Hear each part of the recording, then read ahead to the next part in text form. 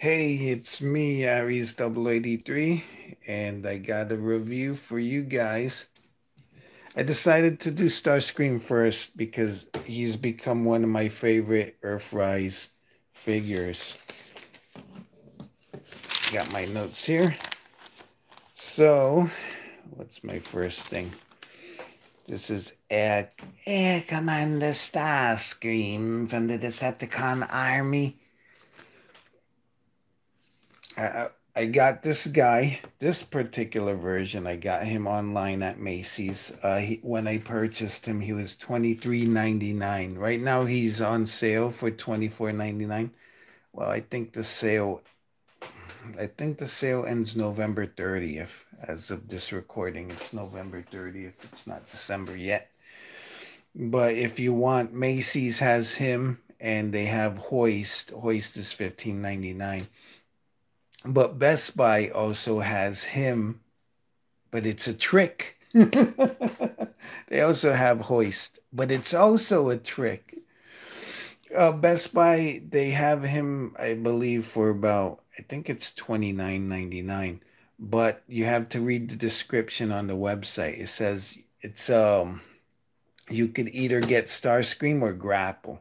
So it's up to them. Whatever they throw in the box, that's what you get. So if you're ordering from Best Buy, you're gonna have to gamble. Starscream is I my first version of Starscream that I got from Target. There's two Targets in the area. One had them for $29.99. The other one had them for $32.99 for some reason. They're both in Brooklyn, but I guess one place is a little more affluent. It's If you ever encountered the problem of having the same toy with different prices in Target, just have them price match it. If you really wanna take it to the customer service, like the returns desk, and they'll price match it for you. But in order for them to price match it, it has to be online. I mean, it has to be available to order on the store that you're going to price match it with. Even Target themselves, you could match it with Target. But like I said, it has to be in stock for them to price match it. So we're going to take a look at the box since this is my first Earthrise review. And we have these Seeker jets. I do like that now. I don't know if they did it with Siege. You have the Cybertonian version of the name. It's Starscream. He's WFC War for Cybertron number 9, Earthrise 9, E9. You got this art on the side, which is basically Siege was like, let's get out of here. They were going up into space, and now it's, we're all gonna die. As everyone looks stoically on, and the Quintesson's the only one that realizes that death is coming for them when they crash, and you have Shockwave being busy. And I think this is Double Dealer over here, sitting on a chair. Here you have the 3D renders of the toy. I like the 3D renders.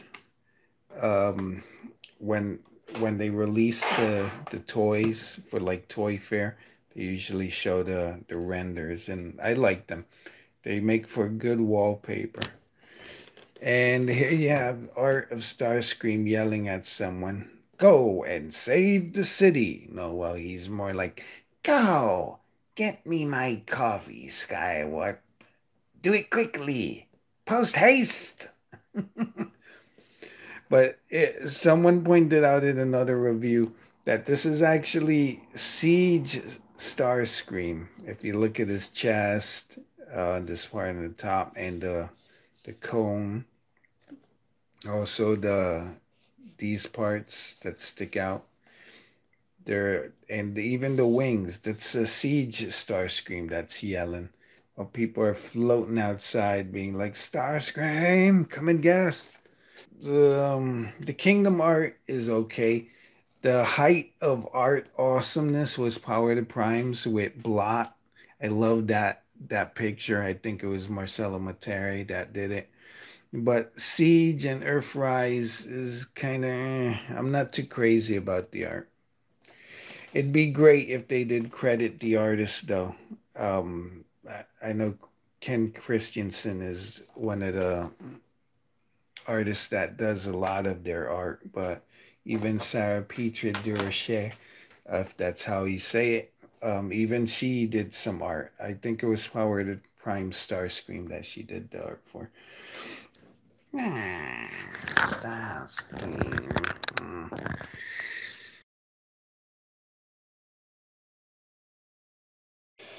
Mm. My personal history with Starscream is I've never been a fan of the Decepticons when I was a little baby. I loved the Autobots, the cars, with the rubber tires and you could roll them. The only thing that I could remember about the Seekers is that most of the times kids would lose their the big wings and the little wings. So you'd have this like train of a jet. In the cartoon Starscream, he's distinct from any other character because of his voice. Chris Latta, who also did Cobra Commander, did that unique screamy, effeminate voice that a lot of people have tried to replicate, but um, haven't quite gotten it. It's like you can get Jake Foshi to sound or on John Bailey to sound almost like Peter Cullen, but I don't think anyone's come close to imitating Chris Latta with that voice. I like doing the impression of Starscream, but it's mostly based on Tom Kenny's version of Starscream from animated. I used the SpongeBob voice for Tailgate, like, "Hi, Cyclonus, how you doing?" But Starscream is more eviler. It's like Skywarp, Thundercracker. Where's my gifts? Where is my crown? I demand I have a crown for my coronation.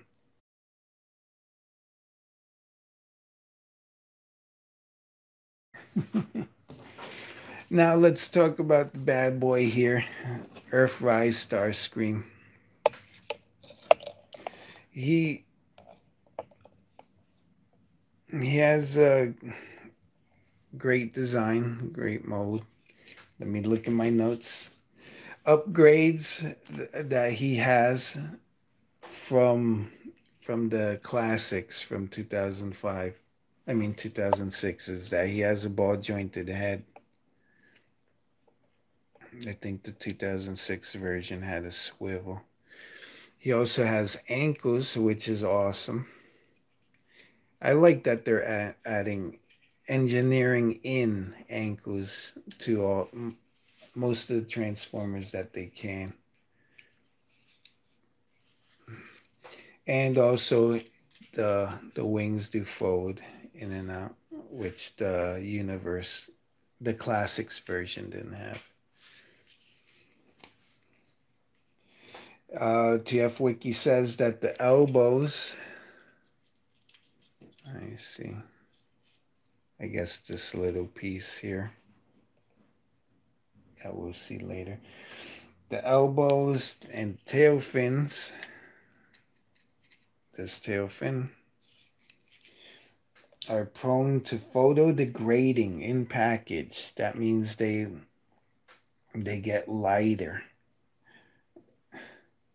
And the red paint on the torso, which you can see is kind of glossy.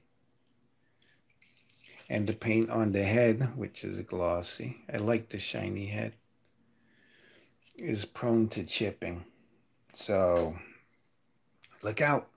I haven't noticed these problems on any of the Starscreams that I've picked up. So your mileage may vary.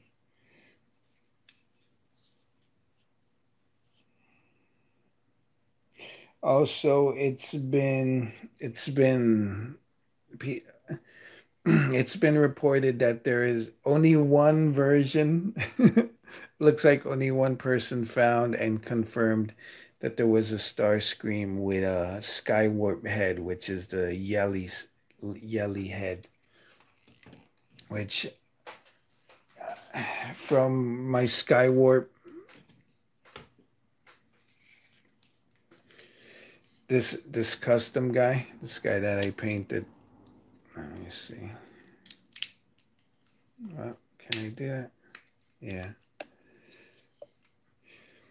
This is a Starscream body, but this is a Skywarp head. So I took the Starscream head that was on this body and gave it to my Skywarp. This is gonna be Ghost Starscream or Nacelle or maybe Slipstream. Starscream has been repainted into Thundercracker and Skywarp, of course. And he's also been retooled into Thrust, Dirge, and Ramjet. The cone heads have different chest and a different part down here. But for the most part, they have the same parts. Except for the head. They have a fake cone on their head. There are some paint elements that are missing. As a customizer, when I look at things like this, I'm like, yeah, I'm gonna panel line this on his knee, and panel line that, this thing, these things I'll paint, panel line that and this, and I'll put panel line those lines up here. I in one of my videos, my live streams, I did mention how I love that designers are able to put a whole bunch of detail on these guys because it's just a 3D model. It does take time to do, but I don't think it costs any more to add some detail as to take away. It's not like, hey, this thing on his chest, take that off because that's 25 cents. That I don't think that happens with design. The Siege version had of Thundercracker had a smirk, so I swiped that head with Starscream. But this head has enough personality in it that it does look like he's Starscream, like he wants to smirk or yell at you or demand stuff. Here's Run Amok. He's a Voyager. I'm not. He's a deluxe. Starscream is a Voyager. So Starscream should tower over him. Here's Red Optimus.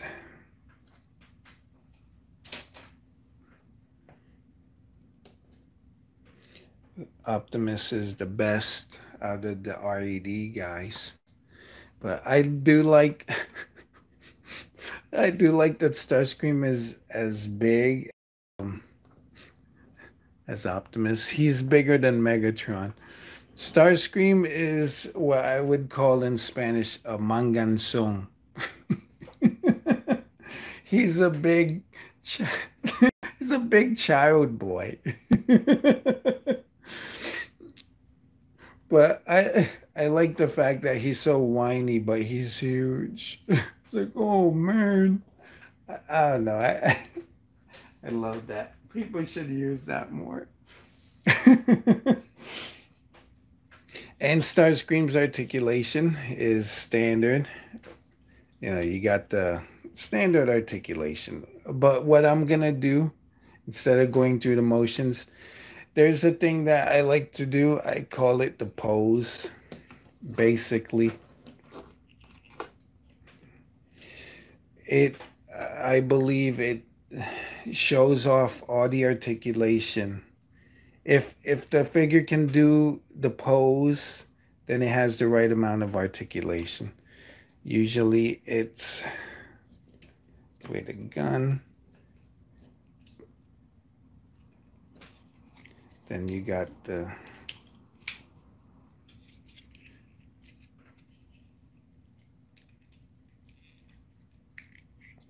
So basically like a flying pose, but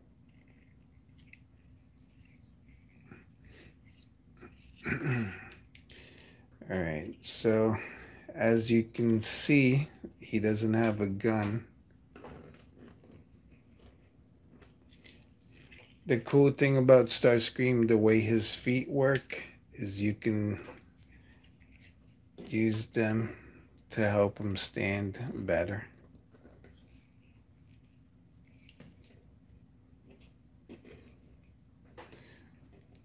So the pose is basically like lunging forward. He has no waist,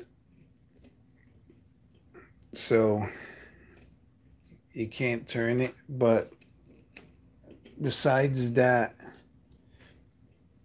if he had a gun, because of the no ray is blocking. Well, let me. You can. This is crazy. You can use his no ray as a gun, which. All right, there we go. So basically, that's the pose. That's the pose that I put most of my action figures in. I'm right-handed, so I put the guns in the right hand. You see his skirt here impedes a little bit of the articulation. Because of the transformation, there's no waist. Because the the cockpit has to tab into here. Yeah. It's pretty cool.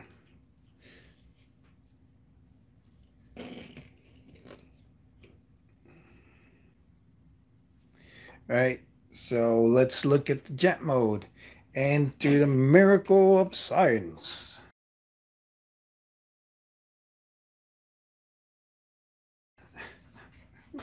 which is money.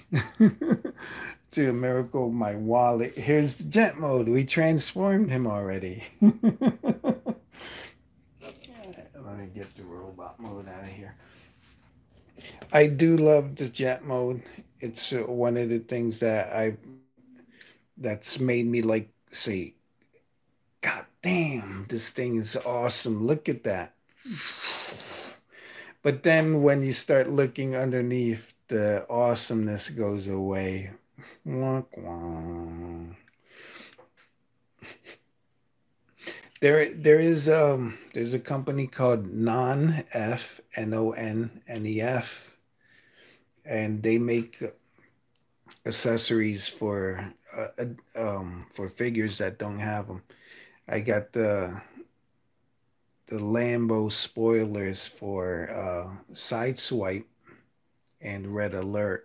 I also got the Hound's shoulder missile and a gun. For Starscream and the Seekers, they sell missiles that you could put in here, like 3 missiles. You're supposed to peg the gun here, and then put the missiles in here. And I I want to say it's them. They sell landing gear that goes here, but it also covers this gap, so you don't have this horrible jet gap here. I have seen someone do a 3D print of like a bomb that goes in here and covers this hole. But the jet from the top and maybe a little bit side is great. It starts getting bad as you look at the bottom. But most Transformers, the bottom half of the Transformer is always a robot hiding.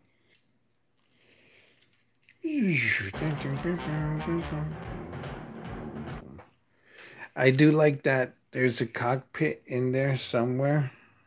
You can see the seat.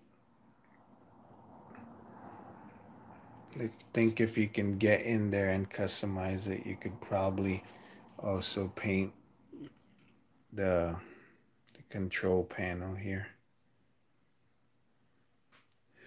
I've noticed that Starscream has a lot of flash, which I think is adorable because it lets you know that this is a toy that was built by somebody. It's basically like a sophisticated model kit.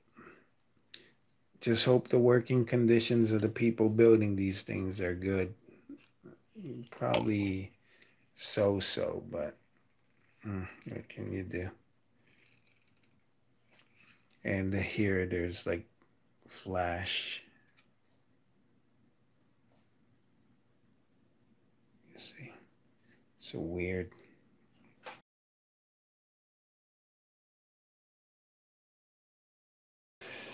Final verdict after an hour and 15 minutes for this toy. People are gonna love this. I might just put up this version to see what people say and then edit it. So, the good thing, the pros about Starscream, pros and cons, because I don't think I'll be able to separate them. I didn't separate them in my notes. The good thing is that Starscream is part of Wave 1 and he's easy to find. Um, Internet personality Vangelis mentioned once that Wave 1 of a toy line of a Transformers toy line is always the easiest one to find. Like it's easy to find Hoist, and not so easy to find Wheeljack, easy to find Cliff Jumper if you look. Stores are sometimes are still crowded with these guys. Target had a buy one get one half off, and I went in, and to my amazement, they had new figures. To my disappointment, it was the entirety of Wave One Deluxes. So I got myself for $13 each. Hoist, Ironworks, Wheeljack, and Cliff Jumper. But as part of Wave One, he's extremely easy to find, unlike Thundercracker and Skywarp, which were exclusives. But I had luck with exclusives, so I was able to find them. I, I think it was equal parts vigilance, um, plus equal parts being looking for them early. Now, I if you want to find the two pack, the secret two pack of Thundercracker and Skywarp, I, I think it's near impossible to find them. Target has on their listing, they say that they're not delivering this item. It's been discontinued from delivery, so you're out of luck. If you want Thundercracker and Skywarp, you're gonna have to go to eBay, sadly. But this guy, he's easy to find. The alt mode is decent.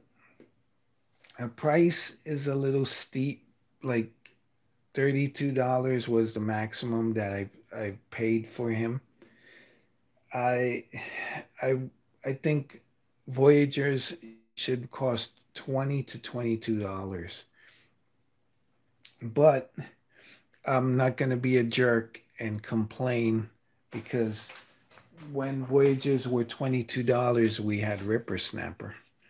There's a Ripper Snapper next to, he was supposed to be in the size comparison, next to Starscream.